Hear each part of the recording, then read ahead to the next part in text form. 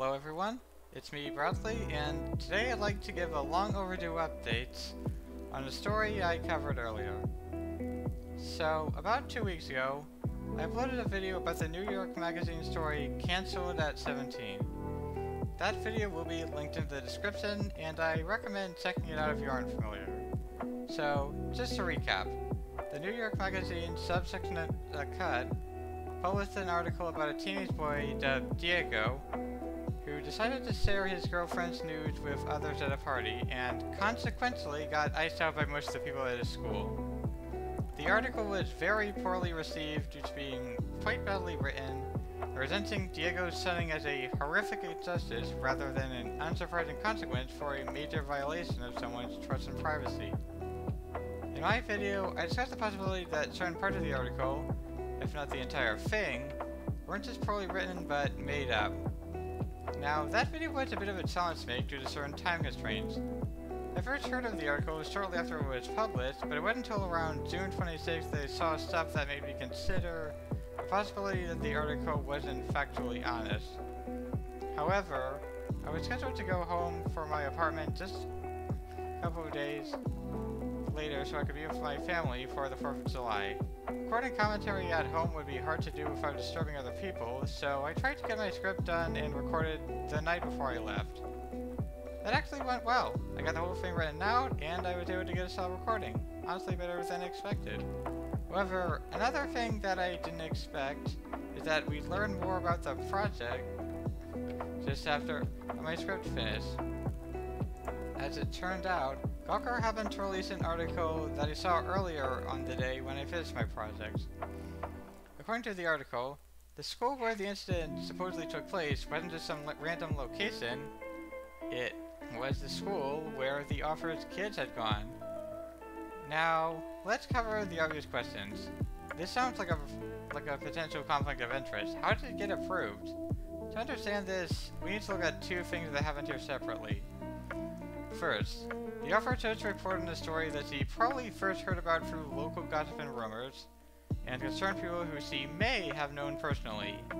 This isn't unethical by nature. Plenty of authors find stories this way, and just because the journalists knew people they were writing about beforehand doesn't actually mean there's a conflict of interest there. Second, the author conceals the names of all the people involved.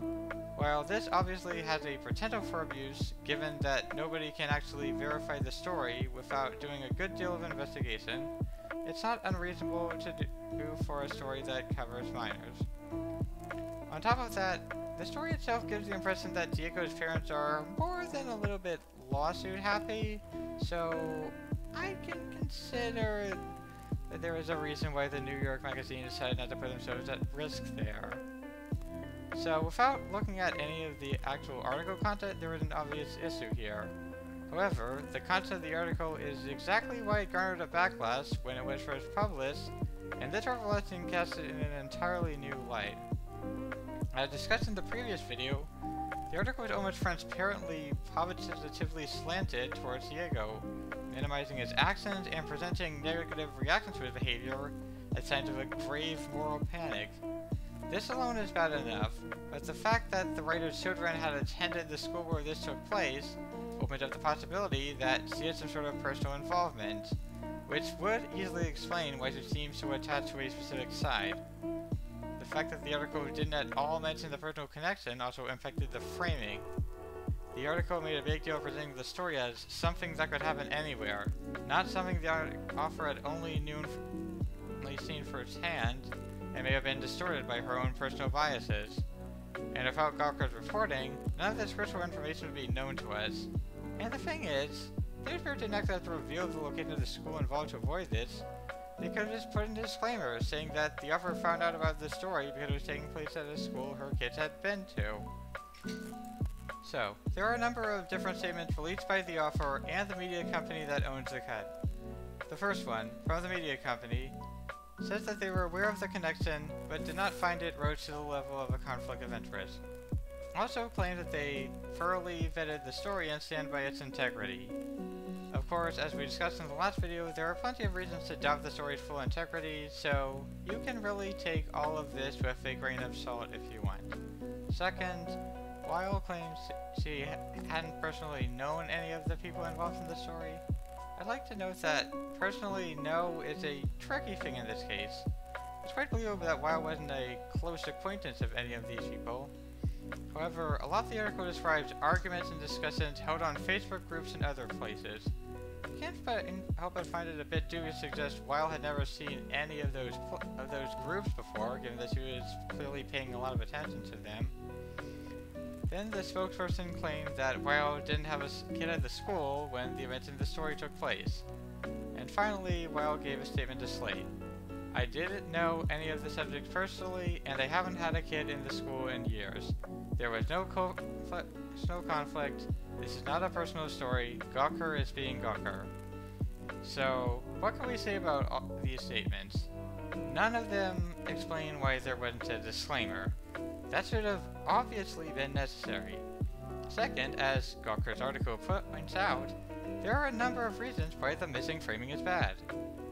While the article tries to pass off the backlash against sexual assault in schools as hysteria caused by students spending too long in isolation because of COVID, this sort of activism was reportedly going on in the Bay Area, the general location of the school where the incident took place, well before the pandemic.